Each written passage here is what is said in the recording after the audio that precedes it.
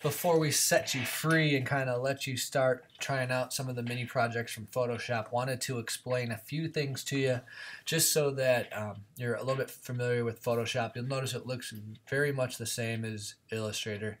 You have a toolbar on the left. You have control options up top, a lot of pull down features. Adjustments is a big option, image size, your filter effects.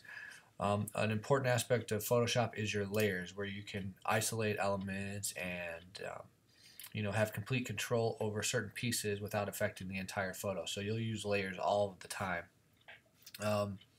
Selections are a big part of Photoshop too, so you can select and isolate areas. Like for instance right here, I can copy and paste once I have a selection. So I have different selection tools here. These are selection tools. I also have selection tools here, and now what I just did is I copied and pasted this area. So now that this is isolated on its own layer, I can make adjustments just to that layer, like I could make it into a black and white, and it's only affecting that new portion. Another cool thing are layer styles. So within each layer you can add style effects to it, like a stroke. So I could add a color to the edge of this. Okay. And you get some cool looking effects in your photo. So it looks like a photo over another photo. I can go and now edit this file in the back. Let's say I wanted to blur that out. I'll go to my filter effects, try out some blurs there. And you have complete control, a lot of editing features in Photoshop. You'll notice there are two colors here, foreground and background color. It's not like in Illustrator where you have the stroke and the fill. You can swap these colors in and out, and they'll use variously for different things. Your brush tool, whatever color's on top, that's what you'll be painting with. So if you have an opaque brush and you're adjusting sizes here, you can paint like you would with a paintbrush.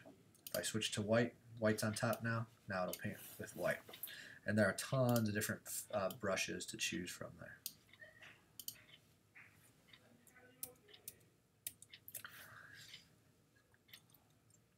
So, there's a lot of features in Photoshop. Layers are an important thing. Another cool thing is Clone Stamp tool, which I'll show you real quick.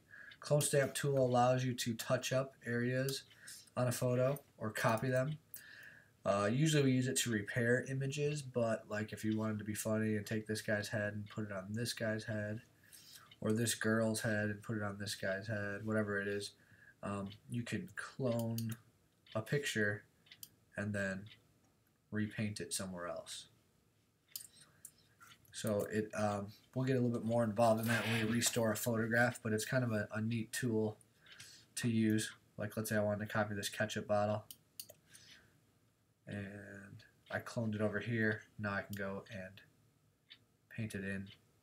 There's another ketchup bottle in my design. So Photoshop key things to remember: you got your toolbars here, foreground, background color. Your layers will be very important, and we'll use those throughout. Adjustments: this is where you're going to make adjustments to the way the picture looks.